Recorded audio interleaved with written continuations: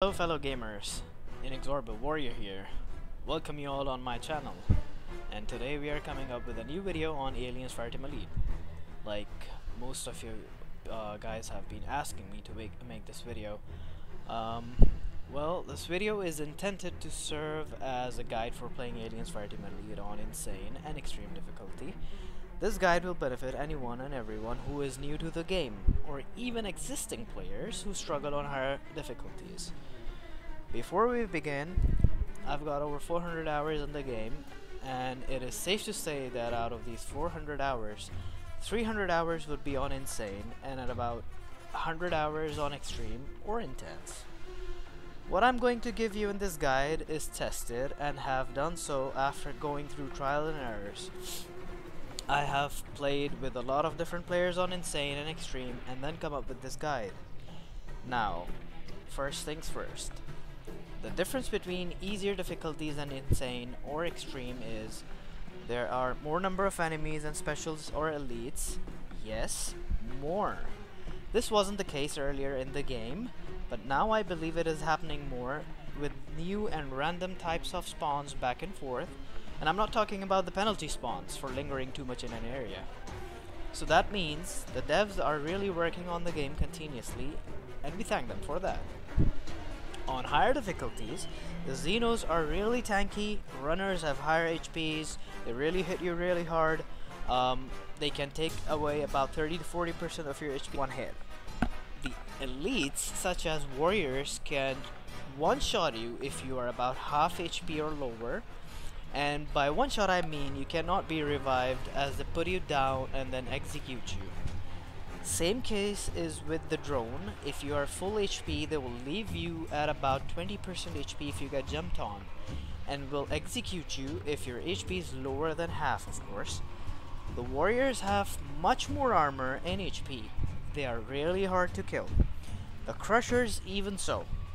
Now that I'm talking about elites, I haven't mentioned anything about Praetorians, as they can pretty much one-shot you from full HP if they hit you. However, when they show up, most of the time they spend are on showing off and posing. But if you shoot them in the chest, which is a weak point, as a team with the overclock, they die in and about a couple of seconds. The synth snipers almost can one-shot you. The exploding synths and the warden grenades can one-shot you or leave you in a very bad state. Apart from all of this, you have a very few 8 kits, which are almost non-existent on a few missions. You have lesser ammo compared to lower difficulties, as well as enemies are complete bullet sponges. So how do you play and beat extreme and insane?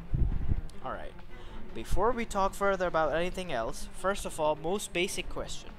Be it any difficulty, campaign, or game modes. The basic question is, what are the best classes and weapons? Yes, the classes matter and will vary on a few missions and game modes, but in the end, it's about the weapons you can use. With any of them, ranging from pistols to assault rifles, from cqws to snipers. So let's start with the weapons first. Now, I have made a weapons list that are the highest DPS weapons in the game, and I've used them all and compared all the other weapons, and none come even close to them. Let's start with the assault rifles, specifically the automatic rifles. The Kramer assault rifle is number 1. Has a lot of punch, weak point damage, fire rate, stumble chance. So the attachments were selected considering either to reduce the weaknesses if it can be done, or enhance the strength itself if selecting attachments to reduce the weaknesses are negligible. So for the attachments for Kramer would be precision brake, casket magazine, hybrid sight onto the next rifle, which is the pulse rifle. It is the best overall rifle after the Kramer, and of course iconic alien killing machine. Lacks grenade launcher unlike the movie, but in terms of damage, it's still decent, making up for it with fire rate. So the attachments for it would be vent brake, which gives you 20% weak point damage, 5% handling and stability on shot. This effect stacks 5 times and resets on reload. Casket magazine, again, more fire rate. Make a gun even more better on fire rate, which already has a lot of fire rate. So that's how we are working on it. And of course, the max ammo. For the green dot side, weak point damage is 20% again, and effective range. Now, Type 88 assault rifle. You're gonna be using this rifle is because you're getting bored of using the pulse rifle or the Kramer for every mission. So if you're bored of using those rifles, you're gonna use the Type 88. It lacks damage compared to the Kramer and pulse rifle, but it's still decent enough to be considered on insane, or at the very least on extreme. So the attachments would be high velocity brake. For the magazine, you need a Lloyd magazine because this gun lacks a bit of reload speed and the magazine capacity. Red dot sight, a lot of things going on here. Now let's talk about the sniper rifles. So first up is the Twilight. Overall, the best sniper rifle. Fire rate, the range, the weak point damage, amazing stumble chance, especially good on missions with xenomorphs only, as the xenomorphs are really high numbers and as well as fast enough for you to need more fire rate.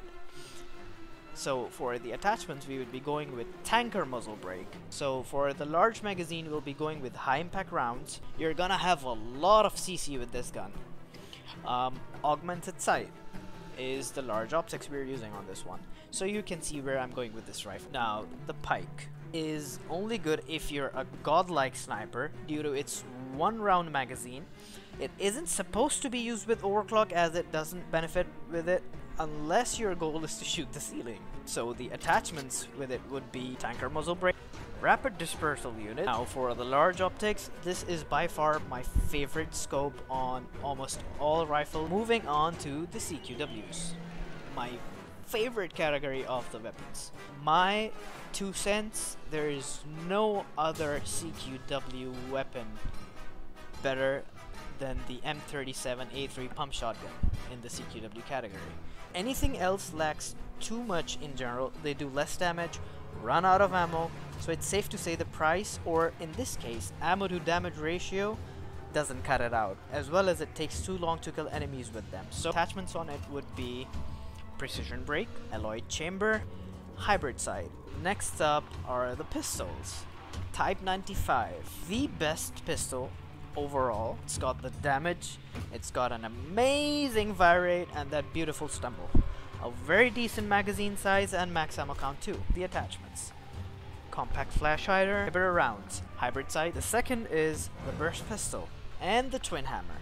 They both go hand to hand. If burst pistol got that sweet magazine and max ammo, then the twin hammer got that extra damage and weak point damage stat. However, it lacks the magazine size as well as it has too long of a reload time compared to the burst pistol. Last but not the least, the heavy weapons. So sadly, the only 2 viable weapons will be number 1, the smart gun and the minigun. Well, on these difficulties, the only weapon you can use and not do friendly fire damage is the smart gun and the minigun. And yes, they are weak. And no, you can still do a lot of damage with it. Let me give you the attachments first, and we're going to talk about how you can make them viable on higher difficulties. So first, for the minigun, we are using tanker muzzle brake, mirror twist rifling, and deep railed armature. For the smart gun, we are using again tanker muzzle brake, hammer forged rifling, and deep railed armature. Apart from these 2 heavy weapons, there is a third option, which is, I would call it, a high risk, high reward weapon. Yes, I'm talking about OCAP 91 Vulcan, the flamethrower. Come on, if Ripley could use it, so could we. But damn, she didn't have a squad of 3 when she did. So if you use it, you gotta be really careful and you gotta be right in front of your team to do it so they can't accidentally strafe in front of you. The attachments for this are phosphorus munitions, pistol rifling, and deep railed armature. Now, for the consumables, you will always only buy the stuff that I am about to tell you, as all the other stuff is achievable through crates and caches, But this stuff is the only stuff worth buying, as you cannot rely on luck or RNG to get them in the game from crates, as these are the core for insane and extreme missions. First off, cryogrids. These will always save your ass. Do be mindful that you will need to save almost all of your cryogrids for the end game on every mission. You will need them at the end the most, however, except for a certain place or choke point in certain missions. Other than that, use the coils from the technician as we speak about the classes ahead. Second up would be the incendiary turrets. They got a lot of ammo and are tough enough to go down easily. Electroshock turrets. They really give you the clutch saves by stunning enemies and are tough as well. Assessment drones. Flat 25% team damage. Pop a drone in a big room or horde fights. See the enemies melt. Use them specially for the fights at the end of each mission. Now, every mission, each of you will bring 3 cryogrids, that is for sure. There is no doubt about that. However, 2 of your teammates will bring either the incendiary or electroshock turrets, whereas 1 of you will bring 3 assessment drones. Let's talk about the challenge cards. You can use any card to try and have fun. They can make the game hard, challenging, or funny and interesting. Give you a lot of experience and credits. However, the best cards to use on Insane and Extreme are as follows. Human tanks. Your health is doubled. Use on missions with less or no aid kits, such as 1-1, 1-3, and 4-1. Superior firepower. Your abilities deal 50% more damage. Use it on a mission. You have a demo on the team as well as a technician, which is a must on almost every game. Ammo hoarder. If you don't have a recon in your team, which is pretty situational, although you're gonna be having a recon in every extreme and insane games, because he's not just a mobile ammo box, he's really an amazing class. Extraordinary weaponry for flat 25% damage for the whole team. That's enough said. Because if you take into account that enemies are tankier and have higher HPs, it's all about bringing more damage on the table. Now, here's a cool trick. You can use Extraordinary Weaponry Challenge card on a mission, put up a drone or assessment drone on big horde fights, and use the gunner's overclock. When the elites spawn, of course, you're gonna melt them so hard, no cap. Do this on any mission you think is hard or giving you trouble on Insane or Extreme, such as 2-2, 3-2, and 3-3. You can also use it on 4-1 if you're good at not taking any damage. However, my personal suggestion is use human tanks, as there are almost no aid kits on 4-1.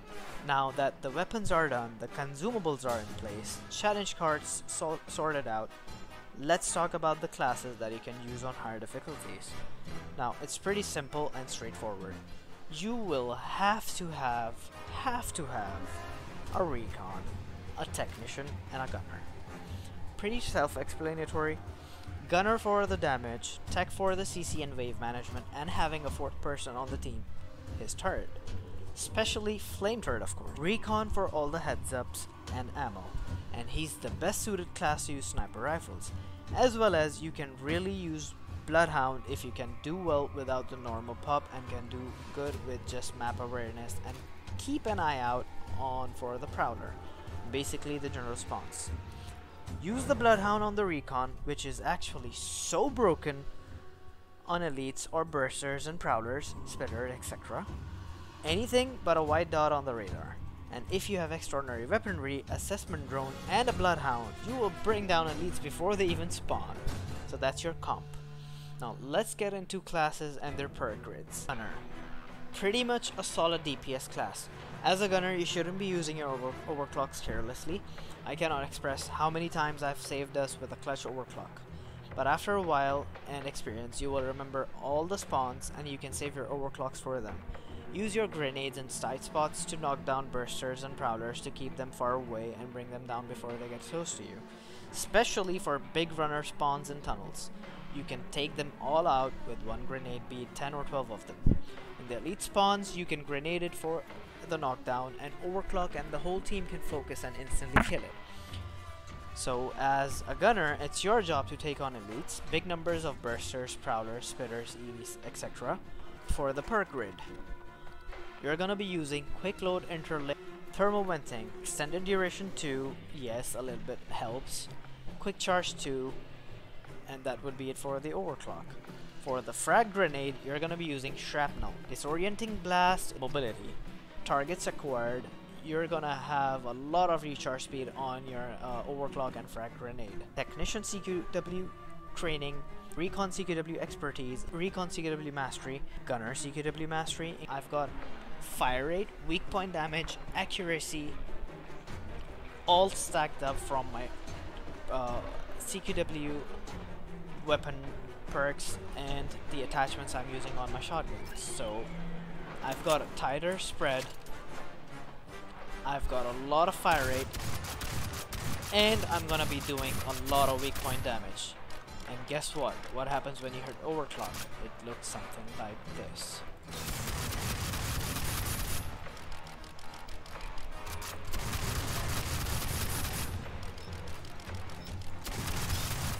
So by now you have one warrior on the floor. Next up is recon. As a recon, you will be giving ammo to your team. Do not make the mistake of dropping ammo drone between rooms. No matter how low you are on ammo, always drop down ammo drones when shooting is on. In that way, though be it negligible, your allies will be regaining health back as well as they will be getting the ammo they need while shooting. As dropping ammo when there is no action going on will result in bringing in penalty spawns, which usually consist of bursters and prowlers. Besides this, you'll be using your pups to keep your team aware of the threats coming your way.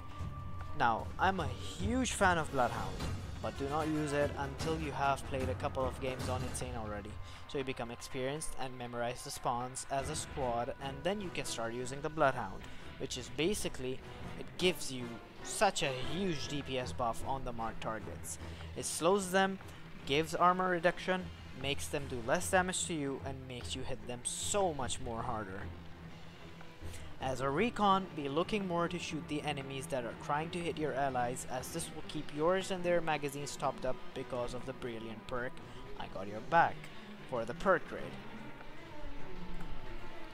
On the pups, we're gonna be using Distracting Howl, slows everything down by 30%, the Bloodhound, which I already explained, and Threat Detected. On the support drone, I've got Quick Charge 4, yes, you need a lot of ammo on Insane and Extreme, Adrenaline Rush for the 20% healing, which is merely 12 HP, but sometimes it's a difference of 12 HP between you living and going down. The beautiful perk I was talking about is Got Your Back.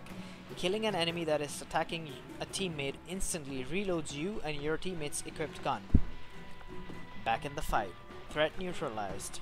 Getting a headshot kill on a real target recharges your abilities by 15%. You don't need any more cooldowns. Eye on the prize. Unbreakable focus. Red is dead. You and your teammates deal an additional 10% damage to reveal targets. If you're not using the Bloodhound and you're using the regular pups, this is the core perk that you're gonna be benefiting a lot from.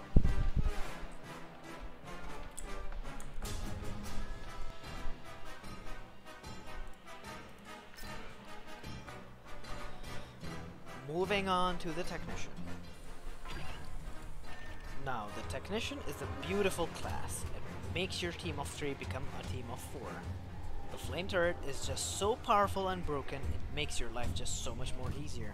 The Technician makes and breaks a fight. As a Technician, always look to place your turrets on high areas rather than the floor. It's harder to reach and get destroyed. Also, throw coils in front and even further ahead of the turret. Sometimes, try to throw the coil from the source of the Xenospawns rather than the choke points if there aren't any. Places such as ducts and holes. For the perk grids, compatibility matrix, you're gonna be using Quick Charge 4, Agile Practices, Creative Pain Point Solutions, Disruptive Technology. For the turret, you're gonna be using Force Multiplier 4, Force Multiplier 3, and of course the Incinerator turret. Resonating Impact as the core perk, and Deep Leverage as a modifier. Next up is the Demo. The Demo is the ultimate powerhouse and fun class. The downside is that if you want to do really good damage, then you need your heavy weapons. Problem is, we need to kill Xenos, not allies. And about any weapon you can think of, no matter how good you are, it takes one surprise attack from a runner and you forget that you have the rocket launcher equipped and you fire it at point blank range and kill your team and yourself along with that runner, of course. However, your rockets clear the room with runners in an instant, knocks back all the bursters and prowlers and elites too. Your ally that refuses to use the 8 kit on 300 HP that he's saving for Doomsday, your timely blast wave saves him from that untimely demise when the drone runs towards him with that supersonic speed. However, if you want to use the heavy weapon, you can use the flamethrower sometimes, but it's too much of a risk and reward. However, the smart gun is the answer. So here's the story. All the classes depend on trying with the right perk rates. So for the demo, it's just that case. Get heavy weapon core perk, take the smart gun, go into the mission, and don't use it. Yes, that's right. Even with the recon, you'll be running out of ammo and wouldn't be doing significant damage. So why take it then? Well, we are all using it wrong. Go into the mission, use your rifle. When you're getting overwhelmed, pin down, use your rockets, use the blast wave. See them orange bars at the bottom of the screen? Yeah, you got full stack damage. Switch to the big boy, but wait. Don't fire blindlessly like a moron. Yes, it has auto aim, but between the rectangular aim sight there's a dot. And don't get started with me.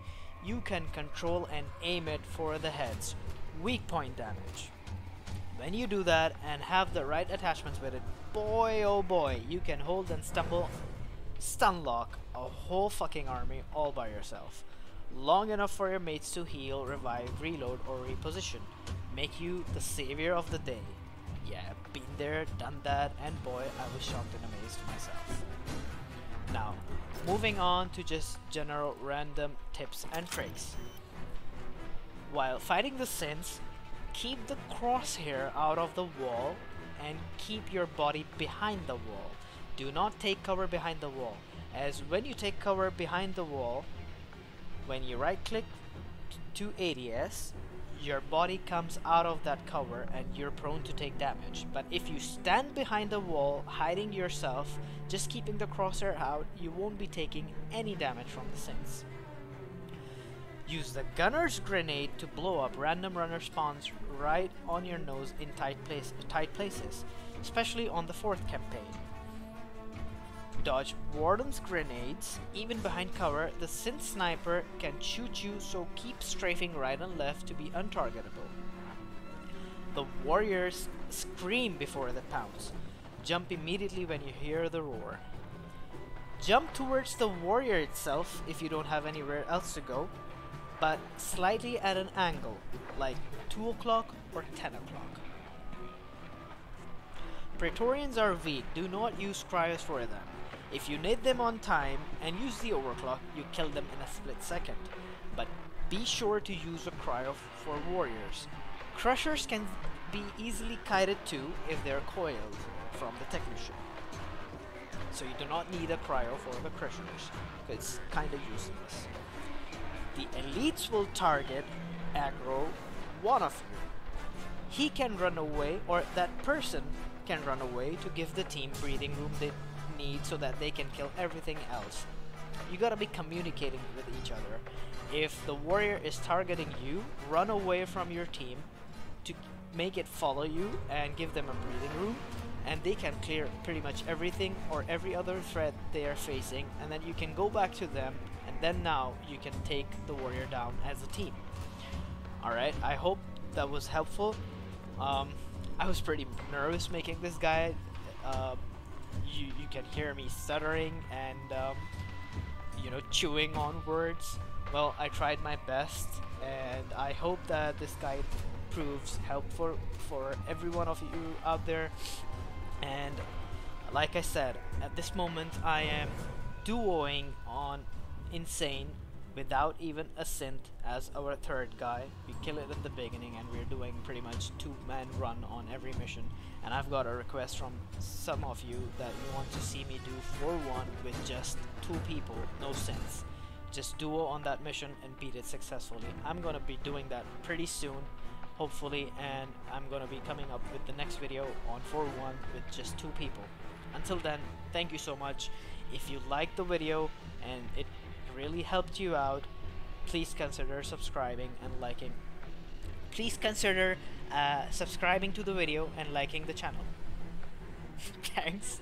Peace.